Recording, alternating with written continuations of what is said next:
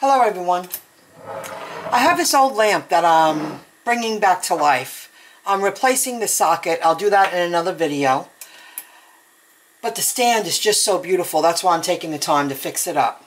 And it comes with this cute little shade that needs some love. It's in very good condition. But as you can see, it's stained from all the years of the light bulbs being on, the heat from the light bulb.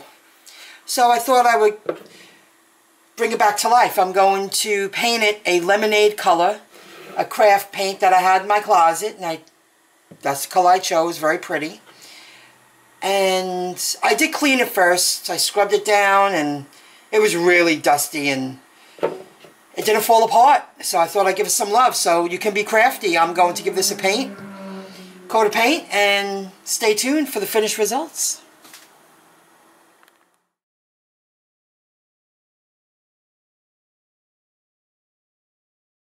Hello everyone, here's the finished product you just saw in the picture.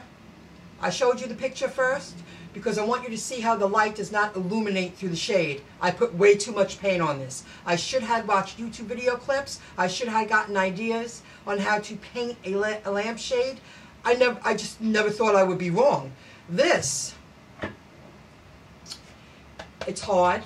The light doesn't illuminate through it. I had to massage the paint in. I used a paintbrush. I mean, it came out beautiful, nice and pretty. Matches the neck of the lamp. But I got nervous. I had a larger bulb in it. I went down to a 40-watt bulb and a smaller bulb. I'm going to use it as a nightlight. I won't put a larger bulb in here because when I had a larger bulb, it got really hot.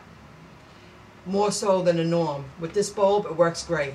So it's supposed to be a nightlight.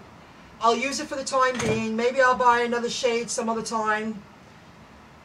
But I wanted to share my mishap with you so you don't do the same.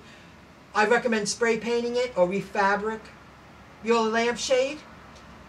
And that's it. I just thought I'd save you, some time not to make the same mistake I did. Okay, folks. Best of luck. Take care.